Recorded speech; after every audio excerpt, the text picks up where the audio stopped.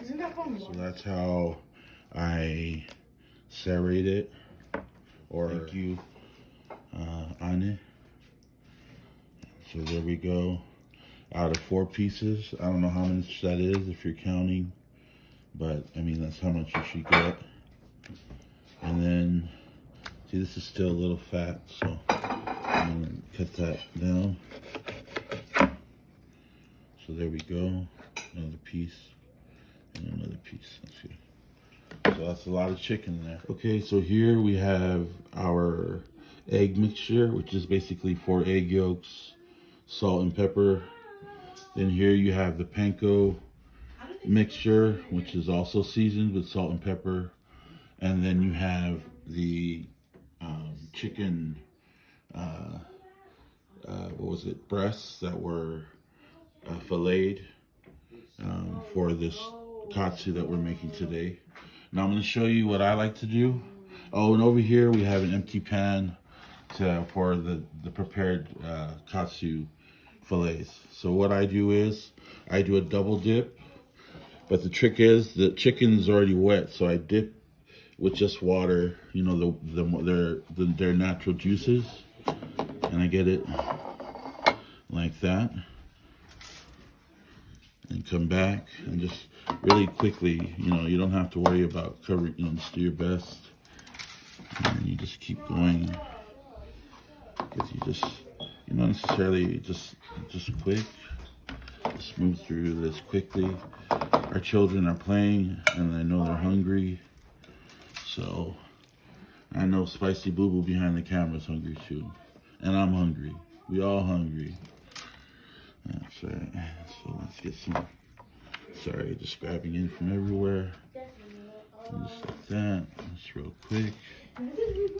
And today our method, although if you're trying to cut calories, I would suggest baking it at 400 degrees for approximately 25 to 35 minutes.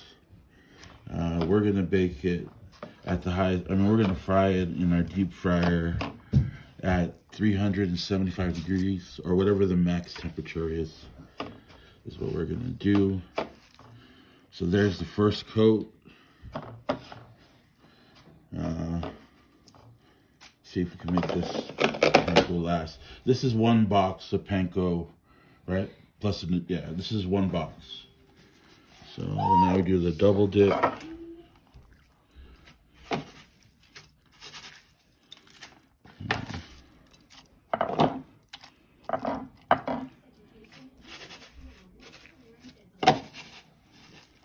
Okay.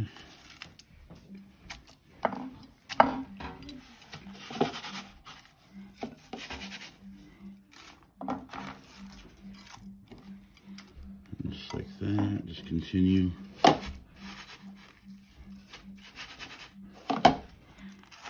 All the way through.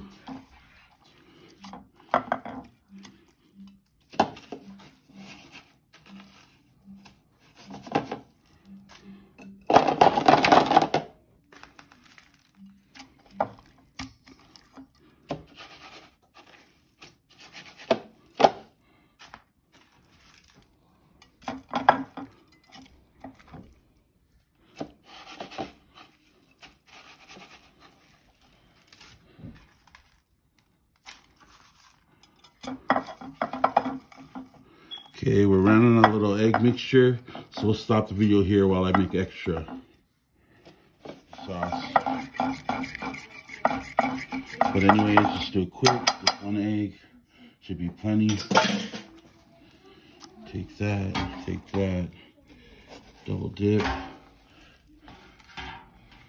This one's been done.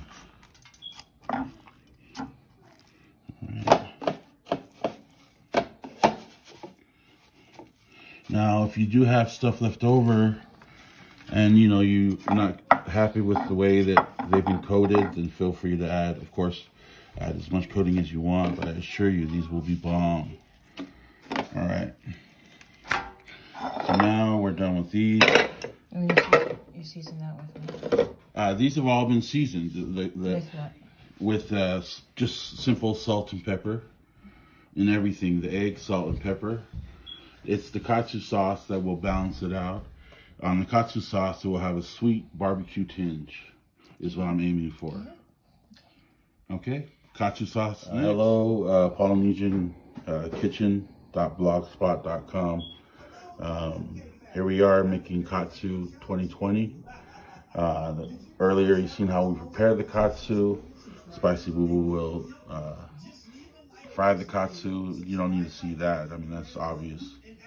But basically what we have here for the Katsu sauce is 2.5 cups of water, rice wine vinegar. I'm going to use approximately 1/4 to 1/2 cup. Soy sauce, 1/2 to 3/4. Famous Dave's, because this is a spicy, not spicy, but a barbecue, sweet barbecue terry sauce. So this I use about maybe 1/2, and then sugar I use about 3/4 cup sugar, and then brown sugar I use 1/4. So let's get started. First, let's add our water. Then we'll add our shoyu. So let's just keep that going. Okay. You can tell the saturation by the color. And then add the barbecue sauce. Famous Dave's in the first place. Congratulations, you're the winner. Okay. And then I add sugar. Almost ready, Hunter. Just relax. Give us 1/2 hour.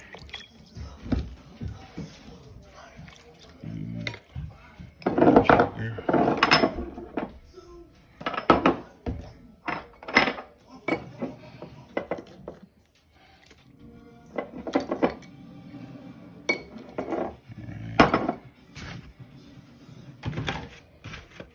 The last step in the sauce happens on the stove. I'm not going to show you that part, but that's just kind of where you thicken it. And I'm going to want a little bit more sauce here. Do we have ketchup, hon? Well, we have ketchup. I would add ketchup, but I don't want to waste it. And then, hon, can I get the what do you call those things where you stir it? Now we have the whisk. Whisking the sauce very well. You want to whisk it to make sure that the sugar is well integrated, and you know the other sauces also. Now again, what's going to happen on the stove, the second part, which I'm not going to show you, is you literally just put it on the stove in a pot, and then you bring it to a boil. Then you add, you know, whatever thickener that you choose, whether flour, rice flour, or even cornstarch. And then you just thicken the sauce. Last part is to taste it. And it's a winner. All right, that's a wrap.